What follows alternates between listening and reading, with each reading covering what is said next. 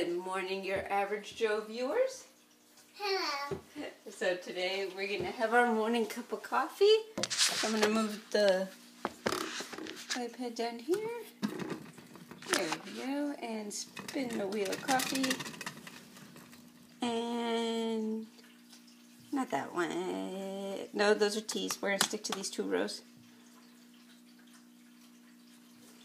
Okay. There you go. Alright.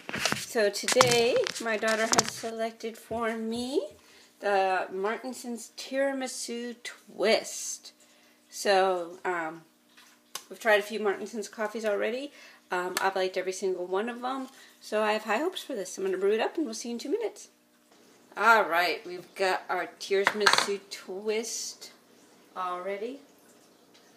It has that Martinson's really rich aroma. It smells delicious.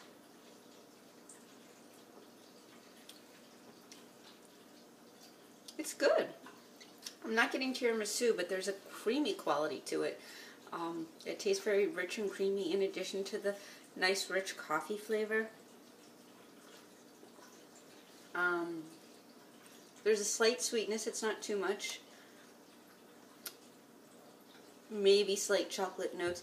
I wouldn't call it tiramisu. I am not tasting tiramisu here, but I am tasting very delicious coffee. A creamy, slightly sweet coffee, but not overly sweet, and definitely not that tongue-coating artificial sweet. It's a pleasant background sweetness. I'm really enjoying it. Hopefully this makes up for yesterday's debacle with the pumpkin spice cappuccino, which was terrible. Little postscript on that coffee.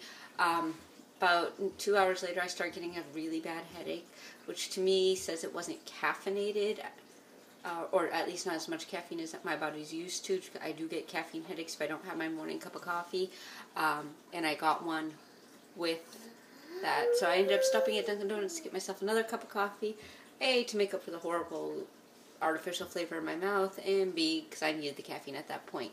But today, it's not that case. It was the Martinson's Tiramisu Twist, and I thought it was delicious. Have a great day. Bye.